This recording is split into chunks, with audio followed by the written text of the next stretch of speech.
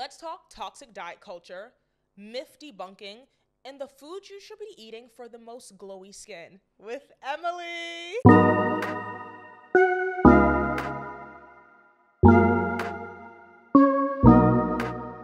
Hey guys, and welcome back to another episode of The 411, your favorite health and wellness hub. Now, today's guest is someone I'm super excited about. We met so spontaneously at a L'Oreal event, and I knew the second I met her, I had to get her on The 411 and just pick her brain and just be in her presence because she's incredible. A BSc Nutritionist, an author, a content creator. I mean, what doesn't this girl do, everyone? Emily English. Hi, everyone. Cheers. Yeah. Thank you Welcome. so much for having me on. Of course. I mean, literally, like I said, I knew I had to have you on. I mean, we met instantly, and it was one of those things that we just got on. Yeah. It was a spark. We connected. Yeah, I was proud Claudia introduced us too. Yeah. And she was like, you would love Emily. And I was like, you're so right. I do love Emily. Thank God. Yeah, no. But to give some background, L'Oreal hosted an event specifically for skincare. But as we know, it's an all-encompassing experience. The food you eat, the water you drink, the way you move your body, it all contributes to skincare. So Emily was there as an expert talking to us about the importance of nutrition. She had these incredible smoothies that I still rave about today. I'm like, so good. You had so many yummy bites that were just like, so good. So from there, I was like, you just have to have her on. You have to have her on. Yeah. So I just want you to dive more into how you got into nutrition, what sparked this passion for nutrition, and how you got to where you are today. So take us to the beginning. Oh God. So I mean, I come from a family who are all obsessed with food. Okay. So my granny's actually a chef, Oh, and my wow. first job was in her kitchen. Oh, So I wow. used to spend my childhood summers like peeling all the potatoes for the Sunday roast, like prepping all the starters. I'd do a little bit of waitressing, but I loved being in the kitchen. That was the thing that brought me so much joy.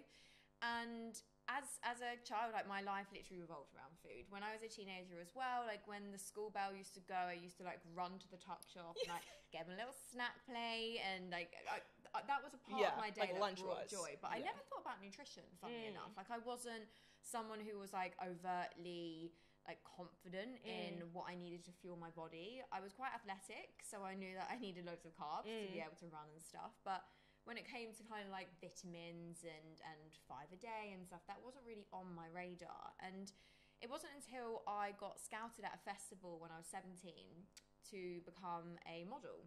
Oh, wow. And suddenly I went from kind of just a schoolgirl doing my programs. I did a lot of science, so I loved science at school, to being thrown into this world of fashion and modeling and image pressure. And we all are a little bit image conscious, especially as we're growing up. But I feel like that fashion industry is a whole nother ball game. Oh, it's a beast. It's a whole beast. different beast, yeah. And you're either strong enough and you have thick enough skin, or you get chewed up and spat out. And unfortunately, I was the latter. Someone critiqued me in an agency about my thighs after a summer of travel. This is at 17? This is 17. And I had never, ever thought of myself as like big before. And then suddenly something happened when they turned around to me and they took my Polaroids and they said, we're going to have to do something about your thighs. Like, they're not photographing well. And I remember becoming obsessed. I took like so many pictures of so many different angles of my body. I hyper-analyzed myself. And their advice to me was, all you need to do is run and watch what you eat. And that was the only piece of nutrition advice. Is this a nutritionist also, or is this No, your this is agent? just the agent. Run and watch what you eat. When I went onto the internet to look for inspiration, healthy eating guides, how to lose weight, I was exposed to that whole arena of toxic diet culture. And I lost so much weight in the most restrictive, controlling way possible. I refused to eat my mum's food anymore. I would come home and she would make something for me that was made from love. It was homemade. It was packed full of goodness. And it would be something homely. It would be like a lasagna. It would be a pie. And I would say to my mum, I can't eat this. This is making me fat. And I suddenly lost all of this connection, and food became this whole enemy for me. And it was awful. Like, I didn't eat bread. I didn't eat pasta. I had no sugar. I convinced myself I had like this whole host of like illnesses and like this was like, it got in the mind fully.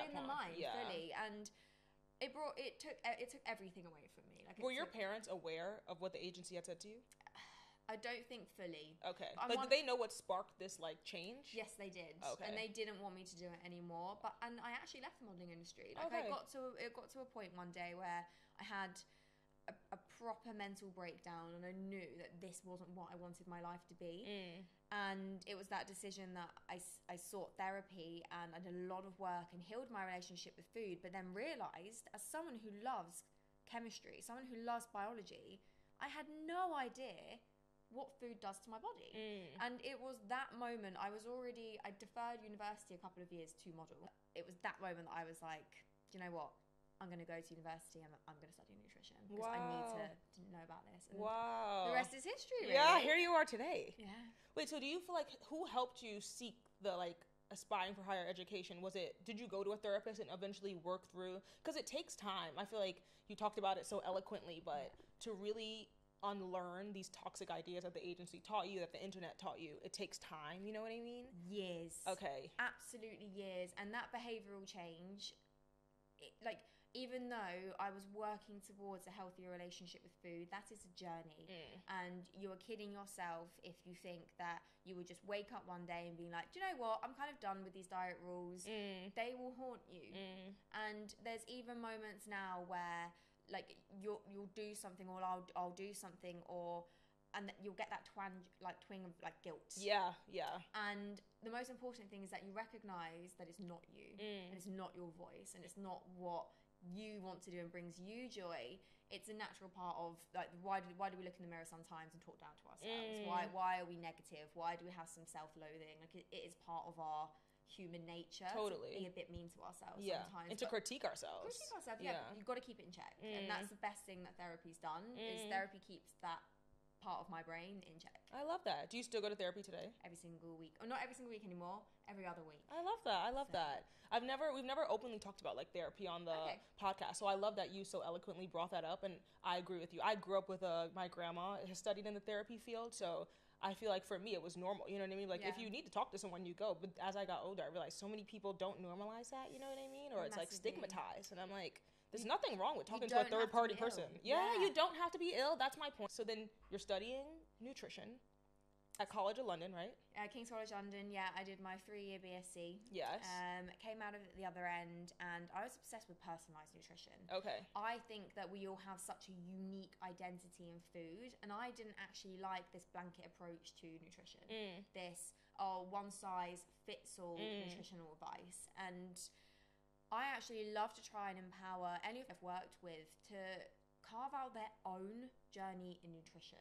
What does nutrition mean to you? What makes you happy? What makes you thrive? Because what you need is so different to what I need. Totally. And that's okay. So that's why when we live in this like world of comparison, especially on social media, and we often will see a lot of examples of what people eat, I don't ever want people to compare themselves to that pattern, but rather seek inspiration. Yeah, totally. So you brought up a great point. I talk about there's so many what I eat in a day videos online, and like you said, they're not wrong, but I think there's a lot of people who don't know how to take what they need to take from each video. So what would be advice you give, especially even to your clients, to know like, how do I know what's best for me? What are steps people can take to discover what their body needs and what's the right nutritional plan for them, if they can't hypothetically maybe afford a personal one-on-one consultant? Or so tune into how you feel. Okay. Food has a massive impact on how you feel emotionally and also physically. And if you're doing something and you're starving, you're weak, you're run down, and you feel like it's not sustainable, then that is not the right pattern for you. And there are some people out there who will go animal-based and it works for them really, really well. There are some people who will go out there and want to be vegan and it works really, really well for them. It's okay to be you and to explore you. And I actually think the world of food social media is incredible. I get so much inspiration from the amazing content creators out there. A lot of the amazing kind of health coaches out there as well, who are kind of really like pouring out positive self-love messaging.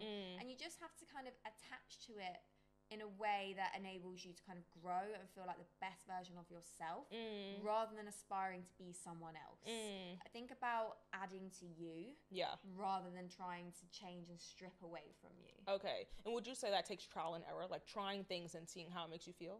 100%.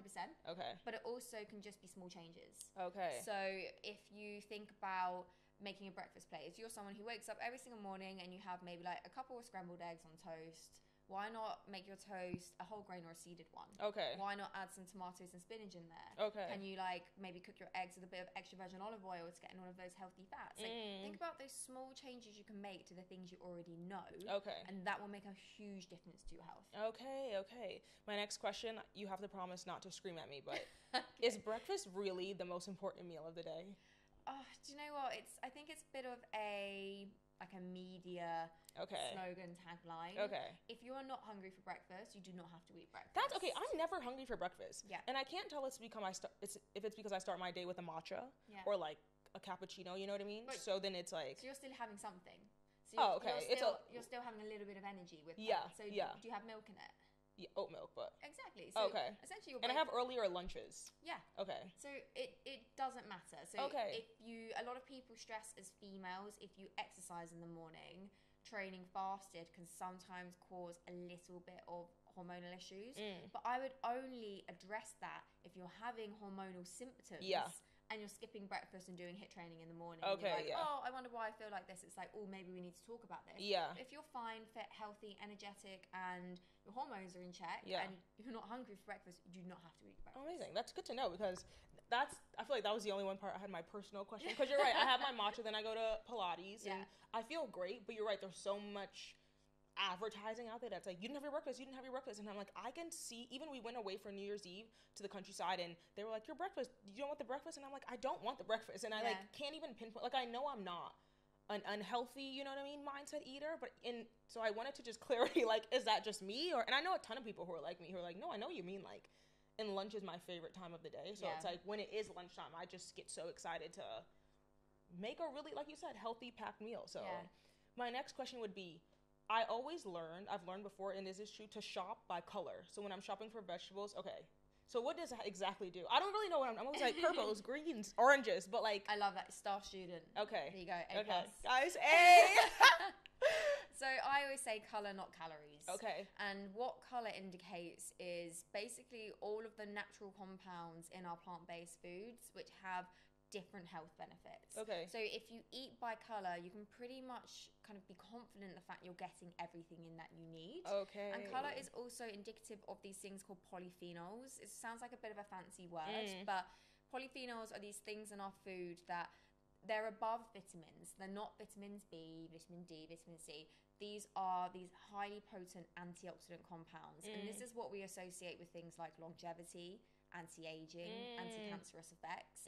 So if we're thinking about staying as healthy for long as possible, packing in more color often means packing in more polyphenols too. Okay. Like even the red compounds in things like tomatoes and stuff are really, really good for you. Really anti-cancerous, really anti-inflammatory.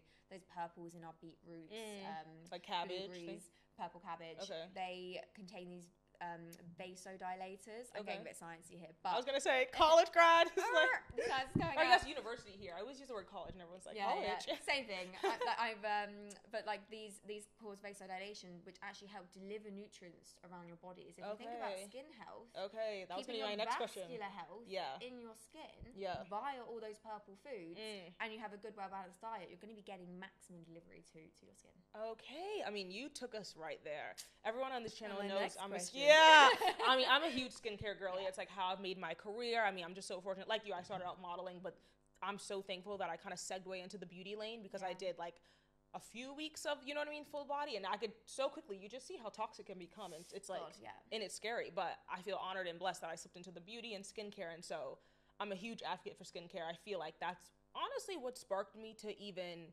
start looking at nutrition and food, because when you learn, there's a direct correlation to like the glow you have, the skin you have, you know what I mean? So I would love for you to just dive deeper into the foods that encourage, like you said, anti-aging, glowing skin, hydrated skin, and like what's your relationship of skincare to skincare, all the good stuff. So when it comes to skin, we have to think about foods that support different areas of the skin. So obviously the skin is basically in layers. So you've got the structural layer, then you've got like the upper layer, you've got the waxy layer. And what we want to focus on is building good structure via collagen. Then we want to focus on keeping a good barrier, reducing water loss, and keeping kind of like that lovely fatty, waxy layer on the skin to kind of seal everything in. Most of it, and one of the most important things to think about, is your gut. Okay. Because your gut and your skin are very closely linked. Okay. So when we have poor gut health can mean low bacterial diversity, so we're not having enough of the good guys versus the bad guys. This can disrupt our gut barrier. And same with our skin barrier. If we impair our skin barrier function, we're more open to things like dermatitis, acne, irritation, pollution. When we impair our gut barrier, we also get this upregulation of inflammation. So when we wear it down, when we're not having enough fiber, we're not sleeping properly, we're stressing, we're drinking too much.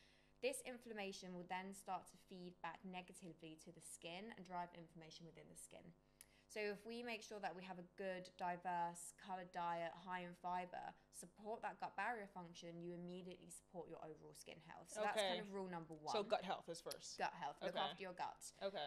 Then when it comes to actually eating for the skin, all of those antioxidants I'm talking about. So vitamin C is integral for collagen production. So the more vitamin C we can get alongside a balanced, diverse, protein-focused diet can actually help improve and maintain that collagen in within the skin.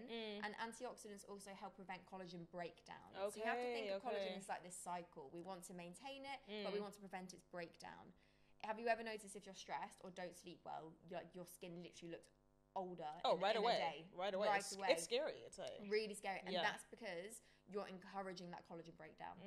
So if you have a diet that is really high in the colors, you can be sure that you're getting in all of those antioxidants. And one of my favorite little stats is that a red pepper, or a red bell pepper, contains more vitamin C than an orange. Really? So I didn't know that. About getting more vitamin C into your diet, chop up a red pepper, put it into your salads, put it into your spaghetti bolognese. There you go. Fact of the day. Wow, that's good to know. Really good. And then the final thing is your fats. Okay. So omega-3 fats, brilliant in things like chia and linseed, can actually help upregulate the kind of like oil production within the skin, but in a way that helps reduce transepidermal water loss.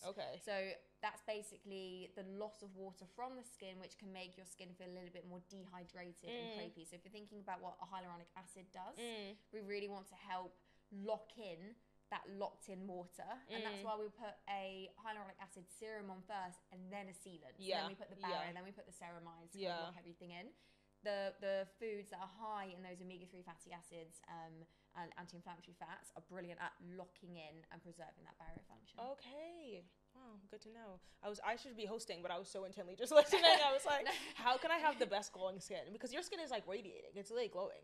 And so I'm always just curious. It's all that good food. I mean, look at yours though. Come on. Okay, but I invest a lot of time. I'm like, people are always like, you have the nicest skin. And I'm like, oh, thank you. I am honored, but I do feel like last year I really made a shift. Like you said, there's a shift that happens where I think you're doing something and you're kind of naturally good at it and you have a natural gravitation to it. And then there comes a time when you're like, okay, the natural gravitation is there. And now we fully, you know what I mean? Dive in, do our research, understand why. I just think the key about it here is understanding why everything works the way it works. And I feel like you touched on that so well about why you even sought out a degree in nutrition, you know what I mean?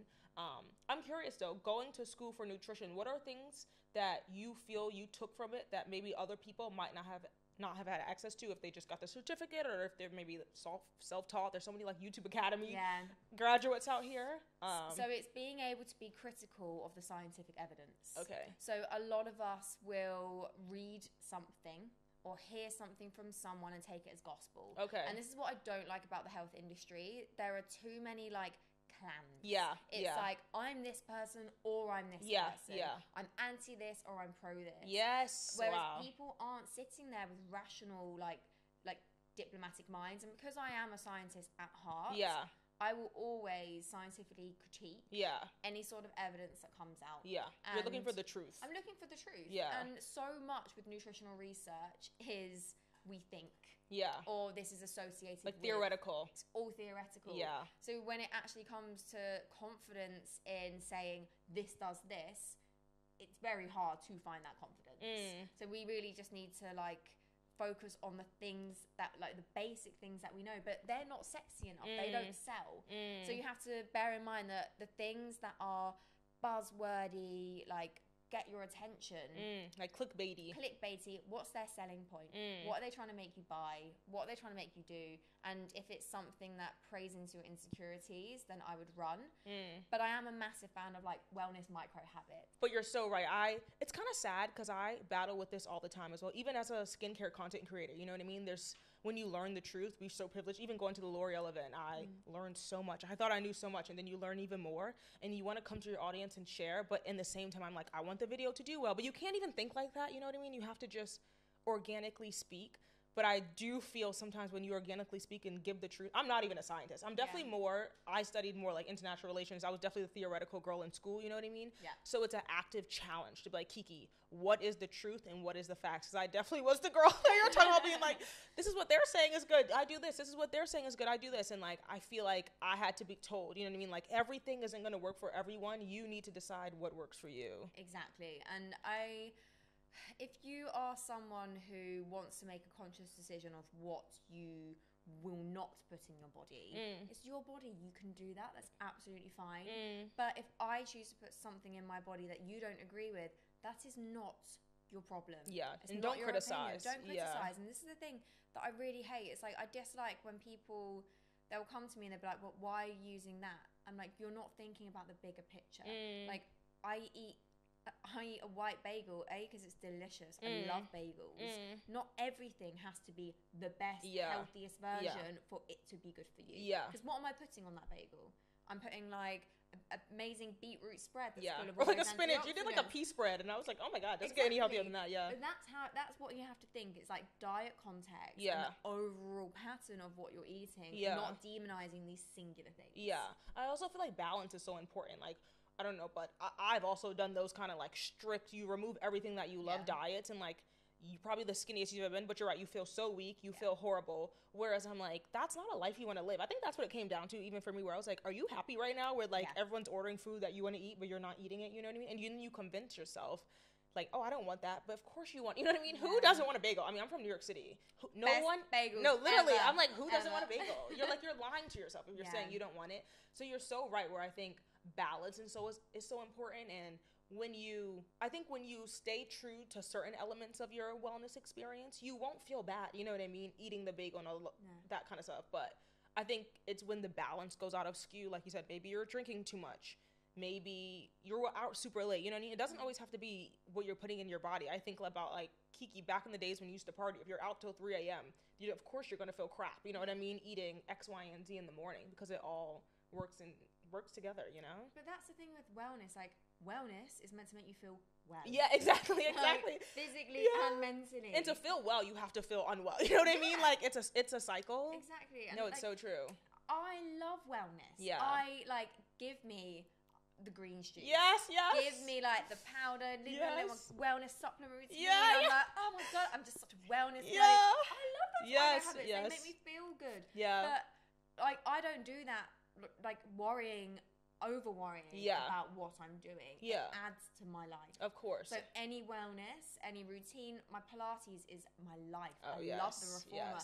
That's the way the of reformer. We love the I'm so no. mad I didn't know you for the launch of this, because we had our launch party at Nobu Pilates, and it was like, I wanted everyone, I was like, I need to show everyone, and I was so proud. I was like, how many people have been to a reformer? And only one person. So I was showing all those people reformer Pilates, and I was like, Carve yet? No. I started off at the one, I can't remember the name. I went from there to Nobu, which was like such a big jump. The one I used to start off with was, I don't know, I'm blanking the name, Frame. Oh, okay. Hopefully Frame is not listening. Yeah.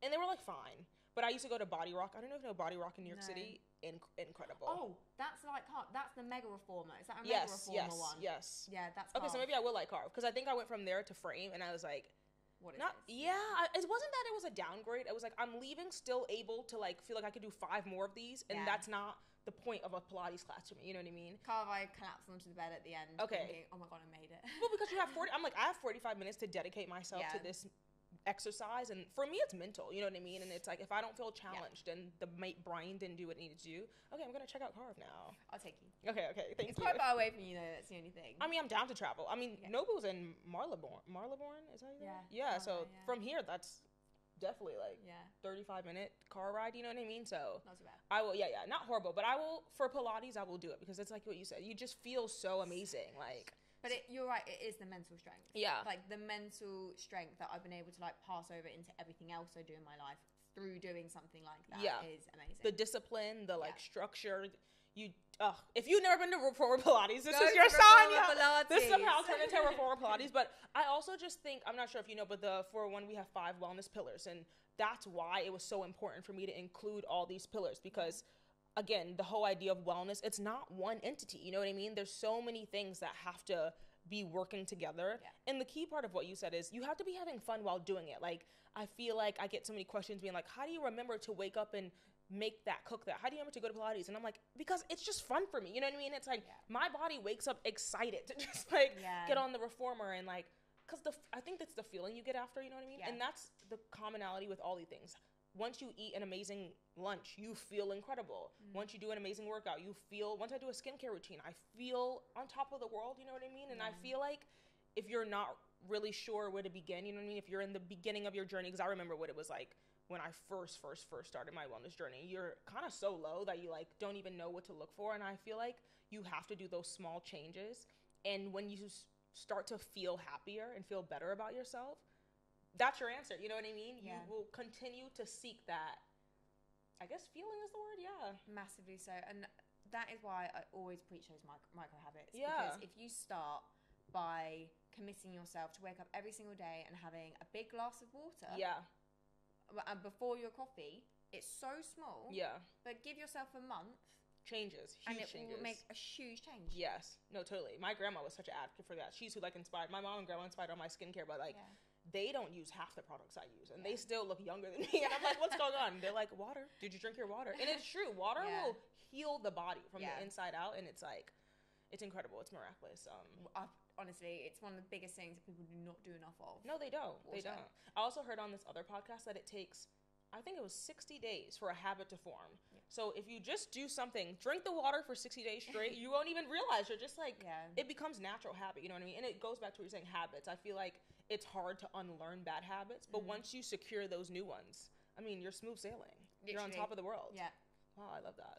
Okay, well, the last thing I kind of wanted to segue into is I feel like there's a lot of misconceptions with nutrition. You talked about it. I feel like you like touched lightly on it about the fad diets and the toxic diet culture, but I want you to dive into specifics because I feel like people sometimes don't even know that they're participating in misconceptions and like not the best habits, you know what I mean? Yeah. So I want you to just maybe talk about some that come to mind right away, and let's just debunk them right now. So shut it down. First one has to be the carbs. Yes. So carbs do not make you fat. Okay. We have enough evidence to show that when protein and calories are matched in a diet, the ratio of carbs to fat does not matter. So you could eat all of your calories from fats and have the same protein and the same overall caloric intake, or all of your calories from carbs with the same protein and that same matched calorie intake, and there'll be no difference, no metabolic difference. And I think there obviously will be some sort of like metabolic differences for digestion and insulin and all those bits and bobs in between, but this thing that carbs are the reason why people are struggling with metabolic disorders is false. The only thing is carbs are often much easier to overeat. So if you think about eating a whole avocado, you're like, oh my god, that was rich, like I can't really eat much more. But if it's just like a lovely bowl of spaghetti, like, say plate of pasta, not a problem. Infinite. So there are obviously like things that we like should be aware of there. If you are someone who is like worried or fearing carbs, like you don't need to be scared of them. They're an amazing carbs are a main brain fuel. So if you're thinking about staying alert and focused and energized, maximizing like whole grain, high fiber, lovely nourishing carbs that also contain lots of hormone helping vitamins. Yeah. Lots of B vitamins, lots of zinc, lots of magnesium, all those things Yeah. are found in our carbs as well. Legumes, Okay. even though they're a form of protein, they're also a brilliant form of carbs, and they're one of the Okay. number one foods for our guts, and it's going to support your skin. And yeah, eat the Okay. carbs. If you want to Yeah. glow, eat the carbs. Yeah. And then I want to kind of address seed oils as Okay. well. I think it's something that's really, really hot topic at the moment. And unless you're drinking like a whole litre of barista oat milk a day, or like you're just glugging like really old sunflower oil that you Yeah. had like sitting in the sunlight forever, Yeah. you do not need to like look at the back of the pack and see that there's like rapeseed oil in something and being like, oh, I cannot eat that. That's Yeah. bad for me. That is not true. Yeah. Diet context. If I'm making a salad, I'm not going to be dressing it with sunflower oil. I'm going to be dressing it with extra virgin olive oil Yeah. because it tastes better. Yeah. It's full of better things, and that is my oil of preference. But if my granola that I pick up for like that's my favorite granola contains a sunflower oil, it's not this.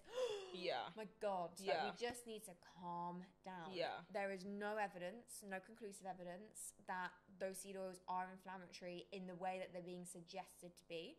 Most substitutions of high processed animal fat diets with a plant or a seed oil shows reduction of inflammation markers anyway. Oh, wow. Especially in things like our heart health. Yeah. So it's not something that I would be overtly concerned about. A lot of us will maybe have like out of balance ratios. So that's the one thing that we do have to think about. If we're not getting in enough omega-3s versus the types of omegas that are in and fats that are in the seed oils. I was gonna say, I'm new to the seed oil thing. So is that why are people not wanting to eat it? They think it's fattening? No, they think it's really inflammatory and it's causing like it's Oh. basically the new. I'm trying to think what the previous like demonization was. Was it carbs? No, it was something else. But I can't I feel like remember. carbs has been around since like Oh, no, everyone's time. It was butter. So everyone was like, eat Okay. butter only and don't have any other oils. Oh, I don't remember that. No, do you know what? Like, clearly we're in like now I'm going to just go into your phone and be like butter, seed oil, and it'll all come up to your profile.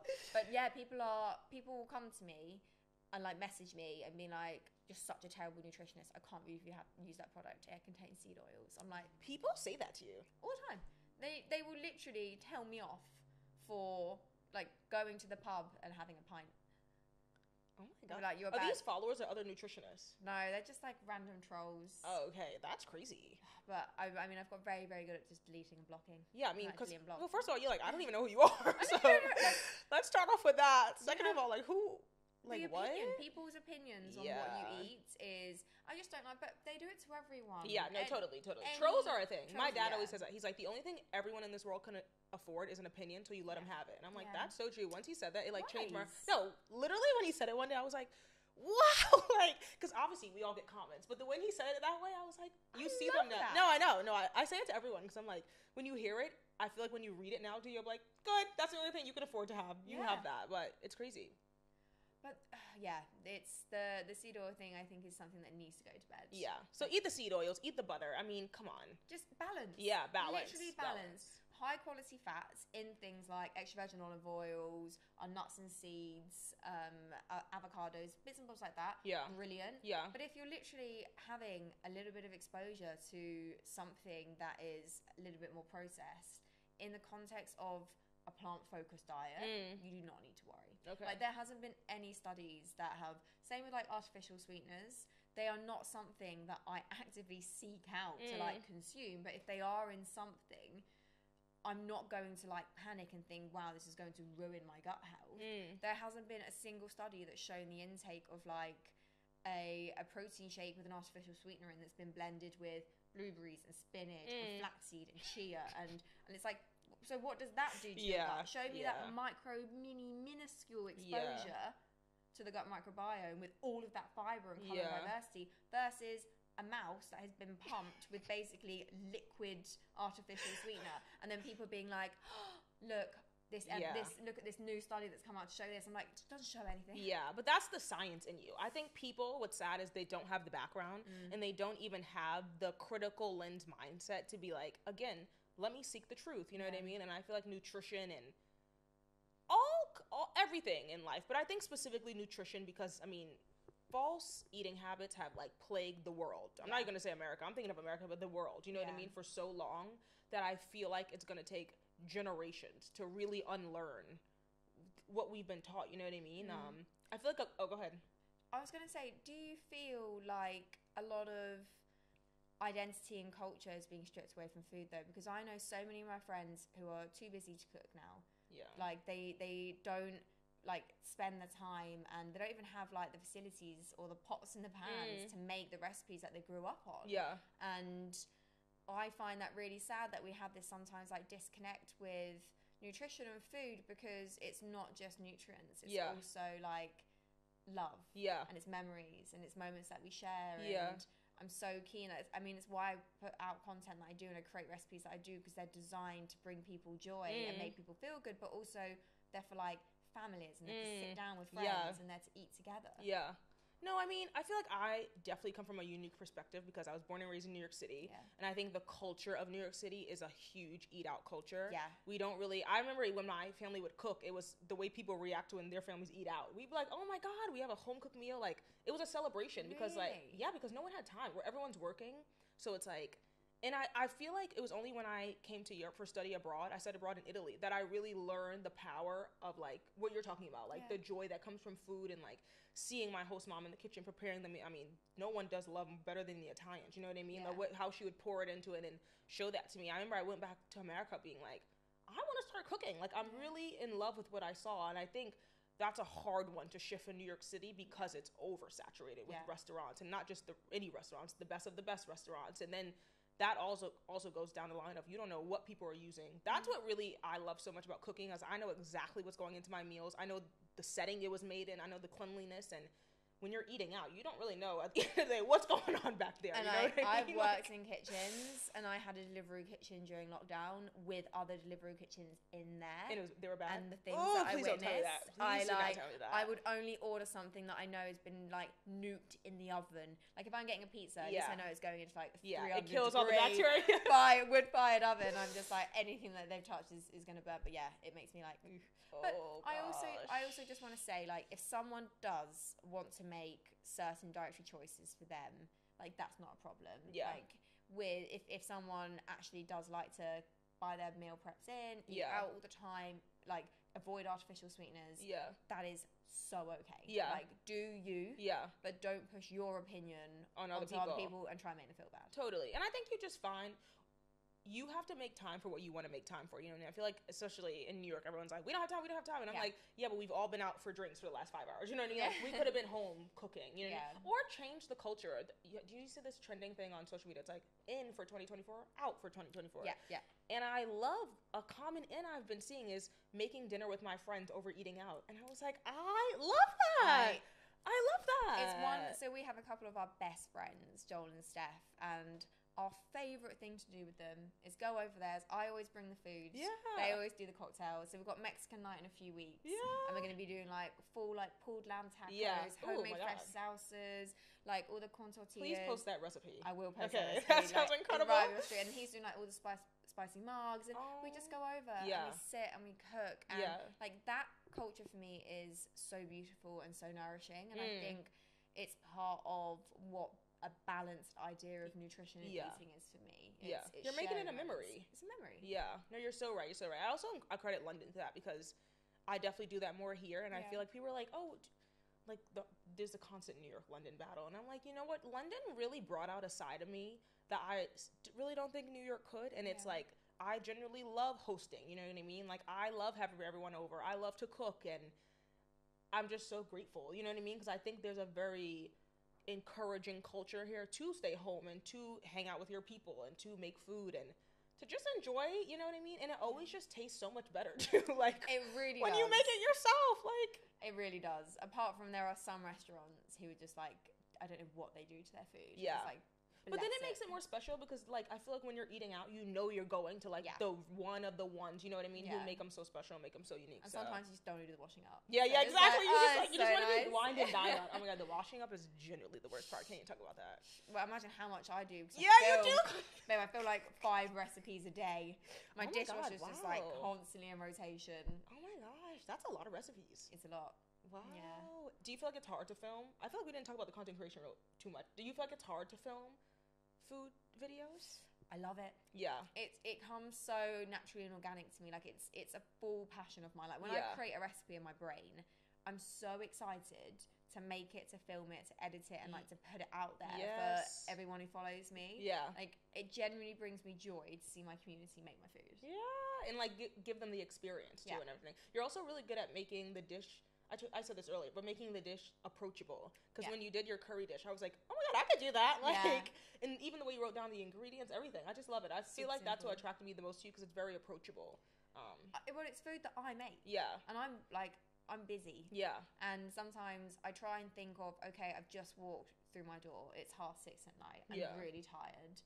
The idea of like getting a full shop is just like not the cards. Vibe. Yeah. What can I get from like my really like local little express store? What can I throw together in normally in one pot, because I don't want to have like a million pots going. And that's where like most of my recipes come from pain points in the day. So if I'm sitting on a train and I know that I've got like a 3-hour journey and it's like 8 a.m, I'm like, I'm not hungry at that time, but I'm going to be hungry in an hour. What can I pack and take? Like, what can I prep? What can I store? What can I freeze? All those things are really important. Amazing. And that's probably why it translates to your cooking, because you genuinely are busy, you know what I mean, boss, handling business, and you just gotta do what you need to do. Yeah. Exactly. I love that. I don't have time to be like baking bread and Oh stuff. my God. I remember when like Martha Stewart, no offense, if you're a Martha Stewart cook, there's no offense to that. But you know, I remember when she was on her rise, and I was like, who has time to be doing all this? Like, down to like the little oils and everything. I was like, who generally has time? But unless you stay at home, unless like you are like responsible, I guess it's probably like housewife culture. No, that is a housewife. That's literally what a housewife is. Like,